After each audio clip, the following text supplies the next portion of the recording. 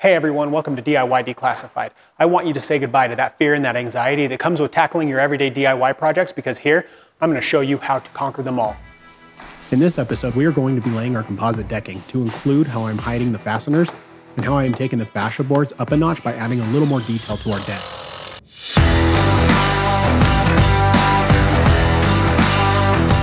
So far in this series, you've seen how we've started with the plan, how we put the first hole in the ground and installed our pillars, how we mounted our deck to those pillars, how we framed the deck and installed our beams, how we measured, framed, and cut our stringers for our stairs. And now we are finally installing our decking.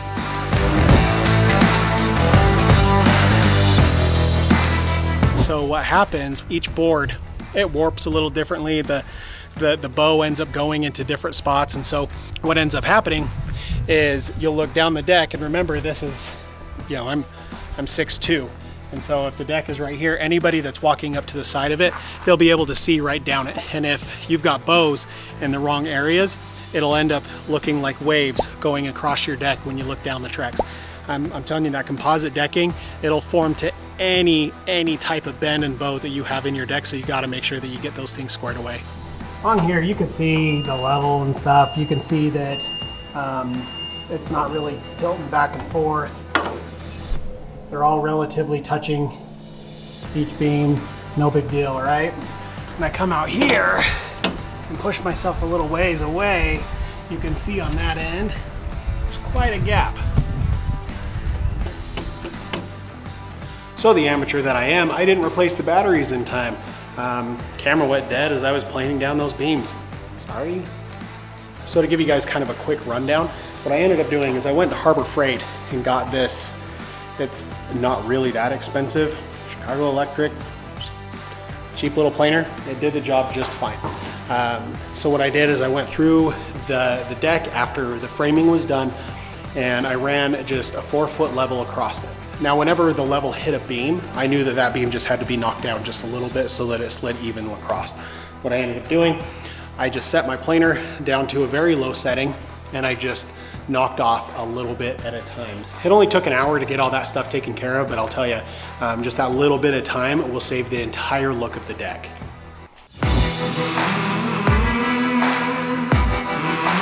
The last step in the process before finally laying down your decking is laying down a layer of butyl tape. Now, some research has shown that around 90% of deck framing starts to split and rot around 8 to 10 years. But if you use composite decking, they're usually warranted around 25 years. Basically, your decking will outlive your frame. Adding butyl tape can help extend the life of your wood frame by doing a couple simple things. This stuff acts as a water barrier between the frame and the decking material, so if you have water trapped between the decking and the framing, it can't soak in and rot out the beams. Additionally, when you put screws into the beams, it opens the wood for further water and rot. The butyl tape will seal around your screw to prevent water from getting through. It's a simple addition that can add years to the life of your deck.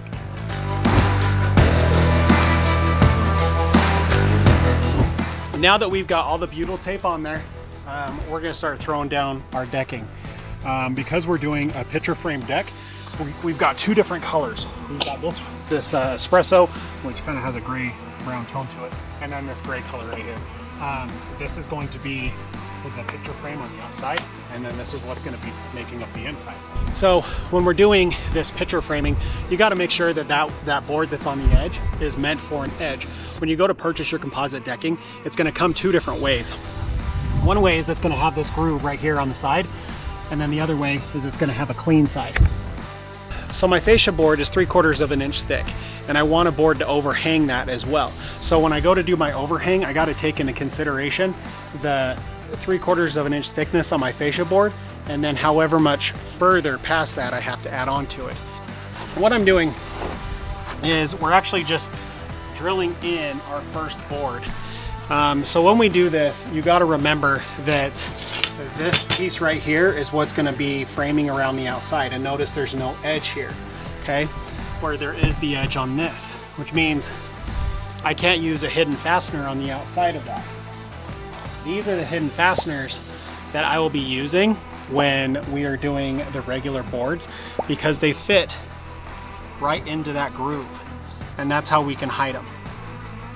The problem is I don't have a way to do that out here. So there's another option that we have, and that's with these plugs. They're hidden screws that just end up going straight in there. And then you take these plugs and you just pop them right into the holes when you're done with them. The plugs are the exact same color as the decking that we have. And so, I mean, if you look close, you could see it kind of, but for the most part, they really do hide them. First thing that we end up doing is we just drill holes. We end up sinking those bolts in, and then you can put the plugs in.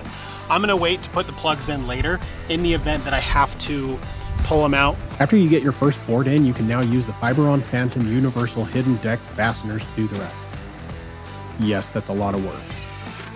When you lay the boards, don't be too concerned that the edges are all in line and square. Once the boards are all fastened down, we are going to run a saw across them all in a straight line so they all look uniform. Now just get ready for a long day of screwing in hidden fasteners. No, seriously, this takes a lot longer than you think.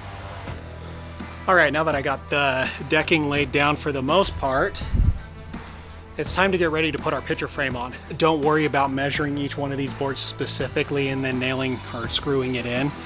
The reason is because we're gonna go through and we're gonna cut a straight line. Now, when you're getting ready to cut through this, you wanna make sure that your blade is just slightly above the bottom of that board. And the reason is when you're sawing through, you don't want to cut this butyl tape that you ended up putting down, because then it just completely defeats the purpose. And so what I've done, I put the blade right there towards the bottom, where there is just about a 1/16 of space left between the two. I measured across the deck to make sure I had uniform measurements all the way down the deck and then marked a chalk line. This gave me a perfect square to border with the other color boards. I then laid one of the boards along the line to use as a fence for my circular saw. They are pretty flexible, so I did what I could to clamp it down and stop it from moving.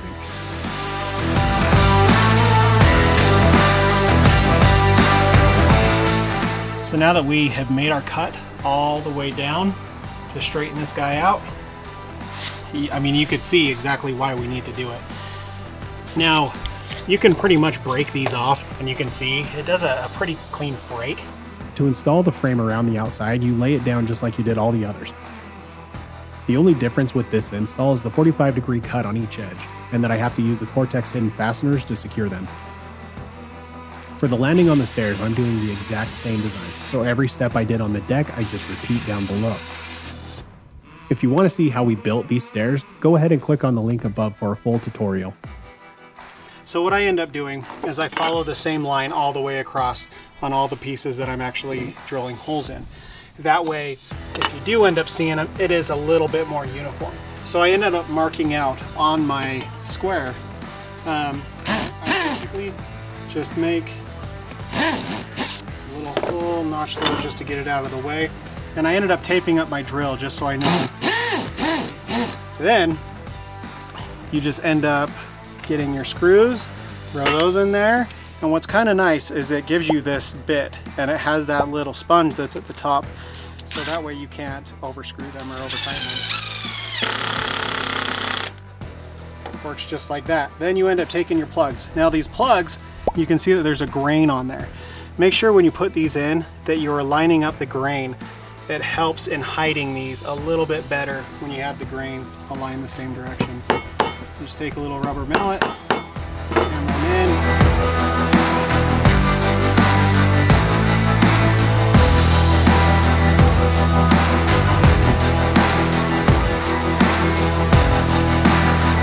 in. Next, I install my kicker boards. As luck would have it, my rise was the exact width of these boards, so I had no trimming to do. Once the kicker boards were installed, I moved to installing the treads. All right, so now what I'm basically doing here is I'm cutting in my 45-degree angles. So I take this, cut the 45, put this side in, put that side in, and then I measured corner to corner to get the distance of this one board.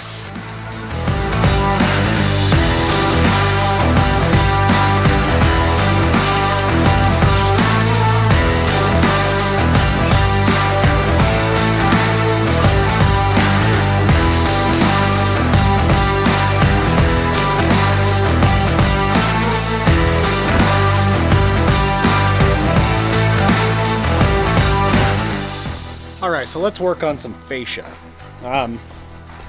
When you have your deck, standing on top of it, it can look complete. You got your railing on and all that fun stuff.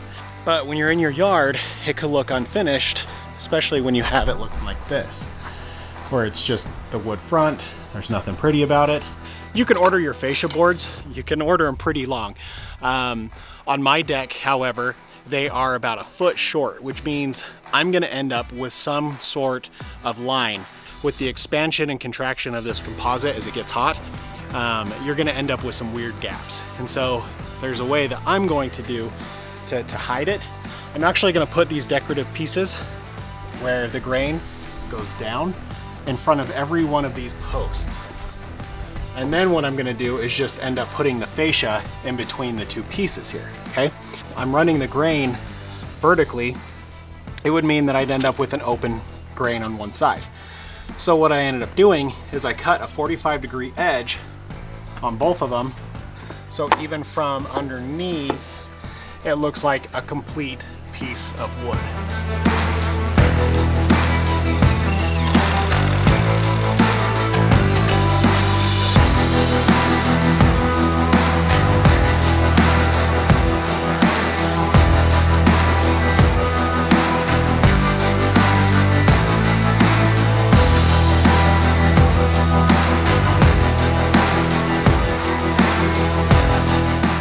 All right, so what I ended up doing, since I'm doing my fascia board and I'm putting those breaks in there, I'm just gonna show you how I make them.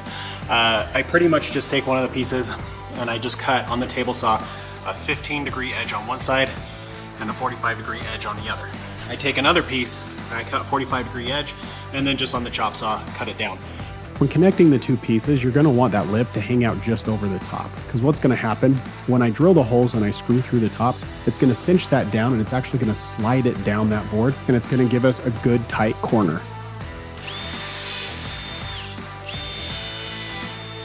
Then the next thing that I end up doing is I put the screw in that I'm using, and I'm using these GRK fasteners with that smaller head, and I'm going to end up screwing it in a couple times, and you'll see there's a bunch of composite that pushes out. I want to try and clear as much of that out as I can, because what will happen is it'll push it in between these two boards when I go to screw it in, and it'll end up separating the board.